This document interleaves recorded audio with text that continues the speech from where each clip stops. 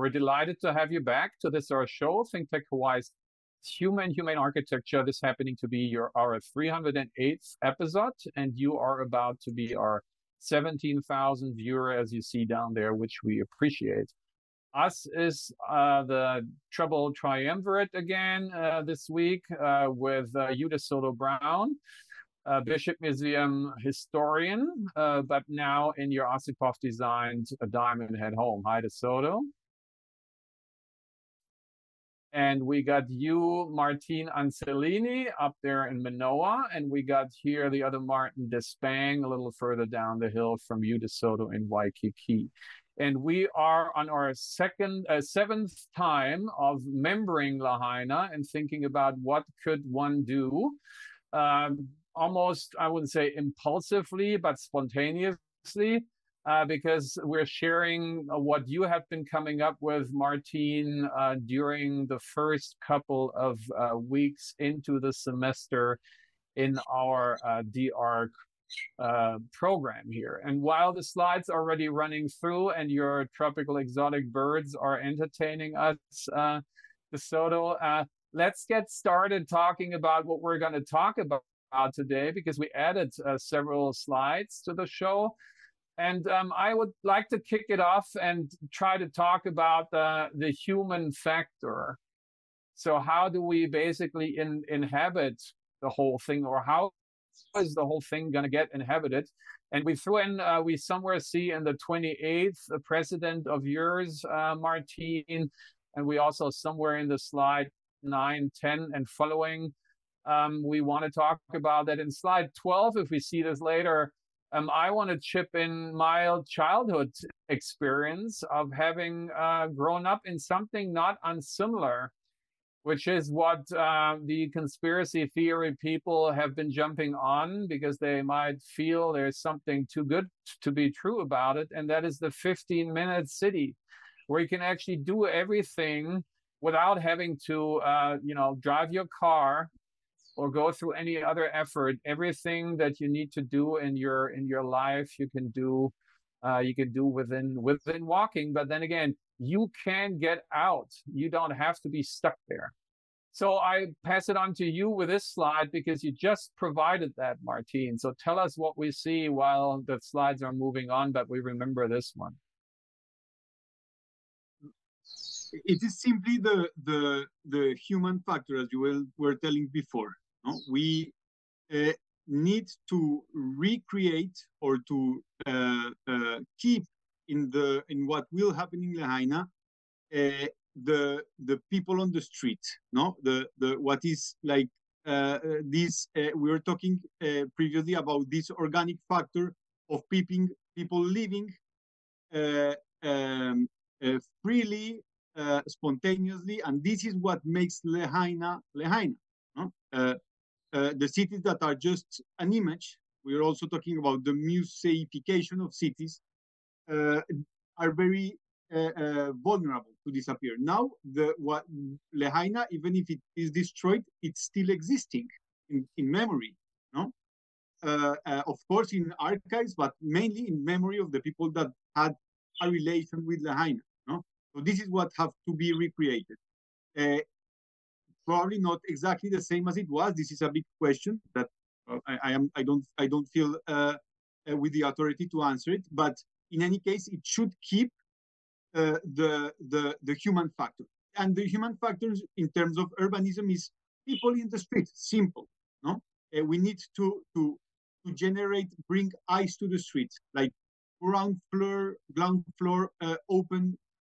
Market, commerce, people buy, cars don't buy.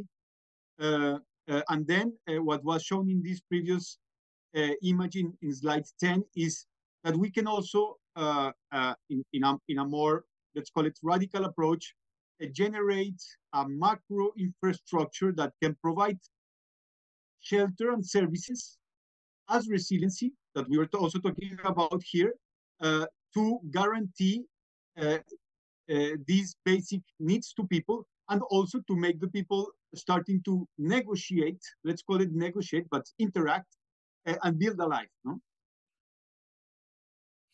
Martin, let me ask you a question. because Martin just said that, and this is very important. He grew up in a city where transportation was mostly on foot, and of course many other countries have excellent other types of ground transportation as well, including Germany and urban areas. So it's not as car dependent. What is the transportation outlook for your plan for Lahaina? What transportation is there, and where does it run? I would go to keep the cars out.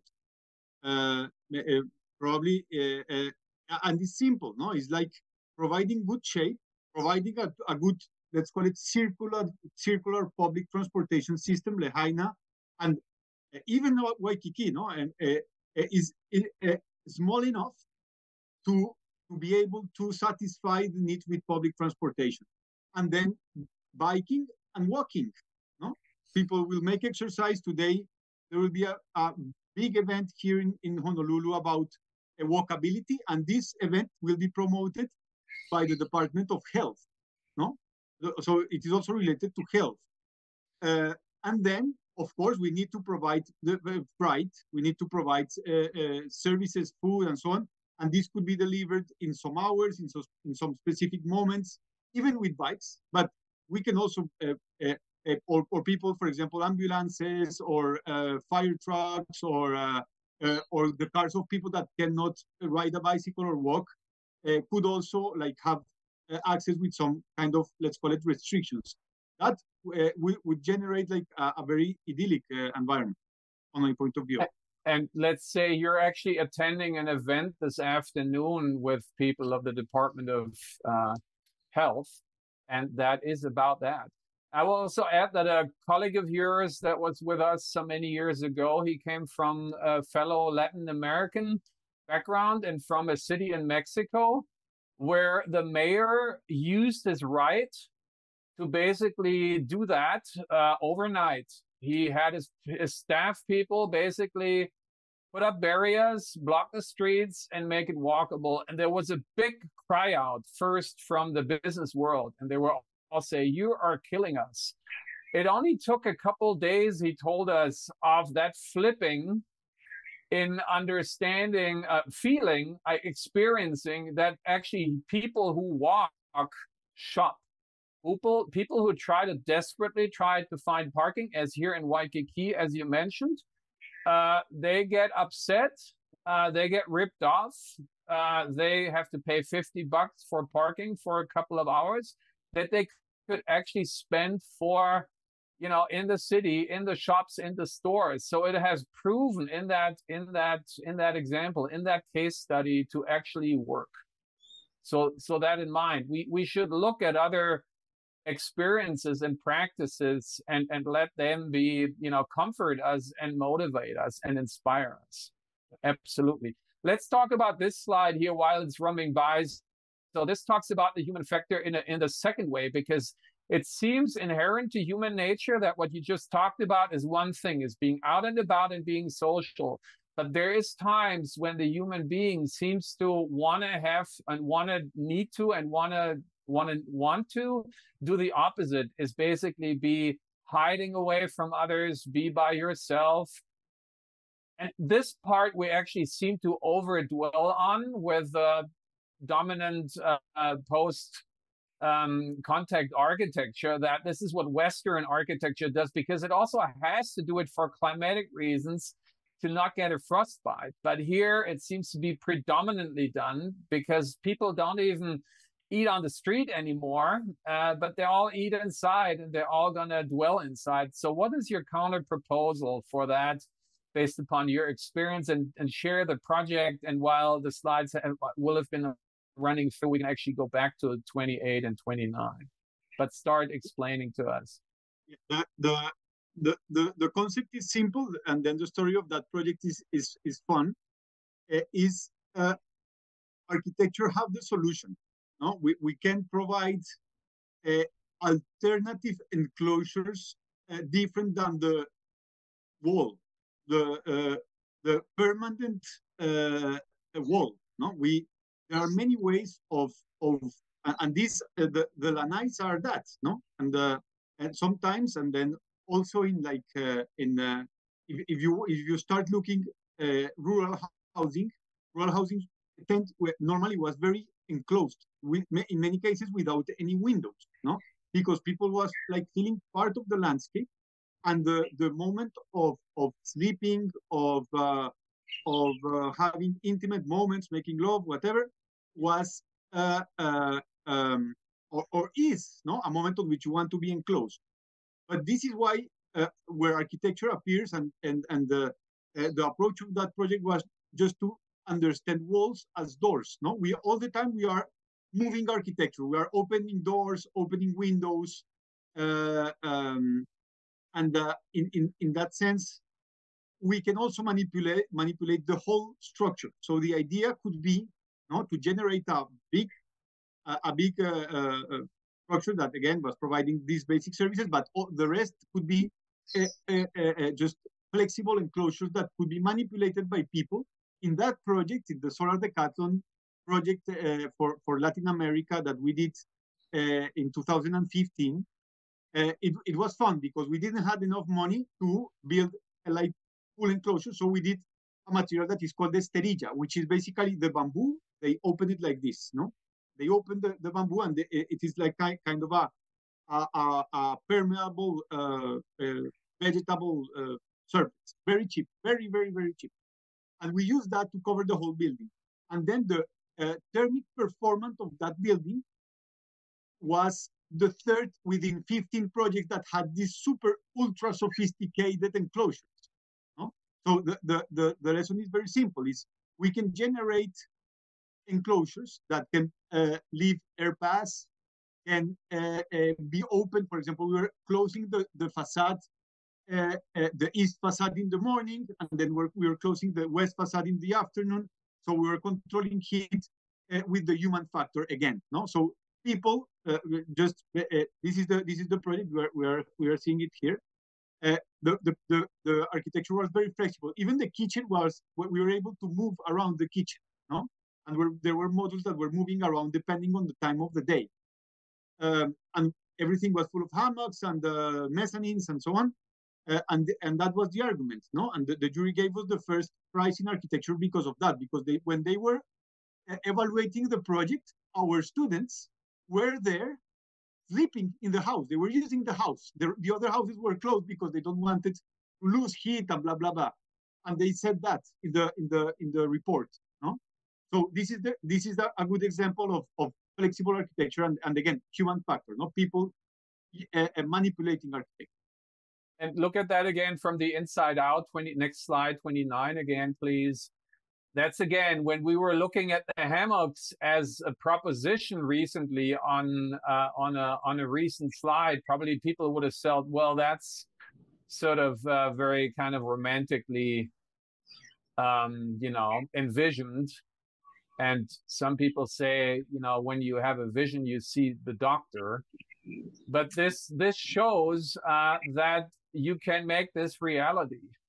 So because in all respect for all the emotions and that are going on still and will be for forever about the tragic fire and having killed people and burned people's places down, I think what we're bravely saying is that we should bring back all the good stuff, yes, but we should maybe not repeat the not so good stuff. And what also went with Lahaina as DeSoto, as you pointed out, by surveying it and going there and finding out, and Martin, there is also people from your cultural background there, and they are not on the upside of society. They have the low paid job.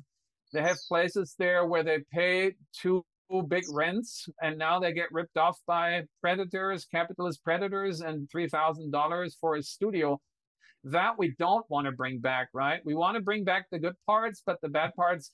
So this is trying to solve the bad parts and trying to eliminate what I like to call the terror of tropical territorialization, where you get stuck in having to own and paying a mortgage for the rest of your life, or you're stuck for the rest of your life with too high rents and you're always fearing to be evicted. So this is trying to go against it, but it is not that easy. Well, it is actually easy, but you have to make that shift of mindset of letting go to bedrooms, having let go to bathrooms. But there will be services for that. Don't worry about it. You will be served, but in a different way. You use the term freeing yourself, right? You want to expand on that a little bit on top of my interpretation of it? Yeah, I would just to complement, like saying that this way of living or this project could also provide a very like ready-made alternative for what is happening now. The image of this very finished house will require more amounts of money, more time for the people living in the uncomfortable conditions that are living now in Maui. So probably this strategy could provide a shelter, while or maybe that could become permanent if this is the decision, or just understand it as a provisional shelter that could be navigated meanwhile, and then dismantled. Let's say I don't believe too much in dismantling things because it's like useless, but could also be work as a provisional structure, easy to build. And this could also yeah, go ahead, DeSoto.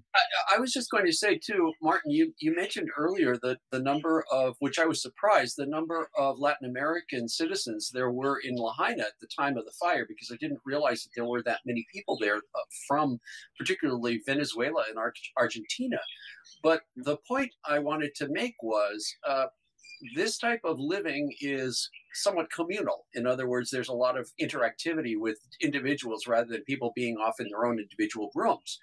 And that actually goes along with what has been happening in Lahaina, because many people were sharing the same homes, sometimes related and sometimes not, because housing was so tight and was so expensive.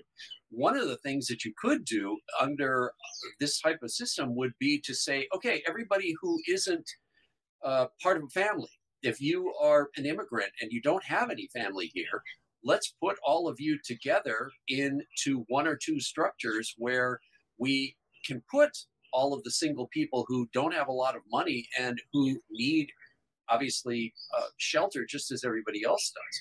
So in this way, you've got more freedom of people being able to move around between different structures if it is not as structured, if it is not as compartmentalized, which for the workforce of Lahaina, as it currently is or was right before the fire, also allows you to take care of the people who are, as you said, Martin, at the low end of the economic scale, because they're doing the jobs that a lot of other people won't do, and they don't have a lot of money, and they need places to stay but cannot afford the regular rents. Communal living would be, for them, very, very good, because they would be paying less money to be sheltered. Yeah, and if we go to slide 32 quick, I want to say something hot off the news of our school here. Also, we're talking education here, by the way.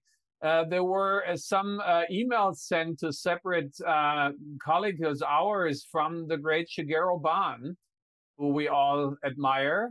He's a Pritzker Prize winner from 2014, and he reached out and has indicated that he will be engaged in rebuilding Lahaina. We're very excited about it, and we now maybe make the pre-conclusion, well, probably not, but he's probably invited because he had made himself a name amongst many other things of be a disaster relief architect, predominantly known for his work in unbelievably using cardboard tubes. And he's been doing this all over the world. Also, he has done a nomadic museum out of cargo steel shipping containers. But I collected these two because I think these have to do with your project. One is the Curtain House here on the left side, and one on the right is 10 years later in Zurich, where he was using a very heavy tectonic timber, and that's where you are going. And one would hope again that it's not just the way the students, the university will be involved is actually in a way that when we go back to 28, as you guys were involved, Martin, as you really trust, the power of the emerging generation, as you did in this project here, slide 28. Michael, thanks for bringing that back. And we should share, because the audience might not know what the Solar Decathlon is. So it's a national competition program that architectural schools, predominantly from the US, participate, but then there are some rebels from other countries as yours, and the Germans have been provoking and having won consecutively twice with the University of Darmstadt as well. And it's a great way of what Bunded fosters is called, we call design build, where you figure something out and then you also make it actually happen. And there is a faculty mentor. In our case, one was supposed to be DeSoto. We touched on that here and there. David Rockwood was spearheading that, and because of politics, unfortunate ones, it didn't happen.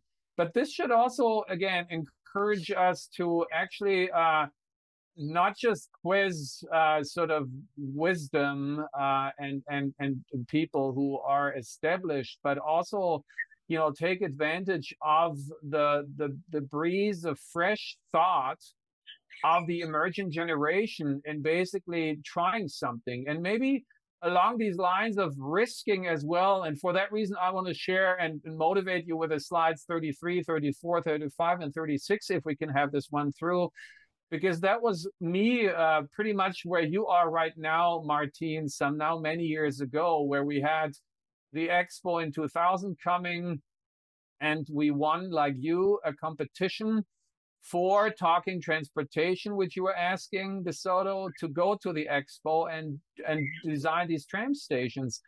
And we were so brave and again, young and crazy, that we wanted to make what you try in your project too, to make basalt fly. You make it even more crazy with this stuff here, which is our basalt core that we guessed from Christian Kleiner up at the Austrian border in Germany. And Christian just sent us an email this morning and said, hi, how's it going? And so it's going well, Christian. We will send the show to you and the previous ones. And it was not without doubt and not without risking, because by that time, which slide 35 shows, there's no comparison. When it comes to tragedy, you cannot compare, right? I want to get this straight to begin with. But somehow, strangely, the same number of people have been killed in an event at that time, half around the world.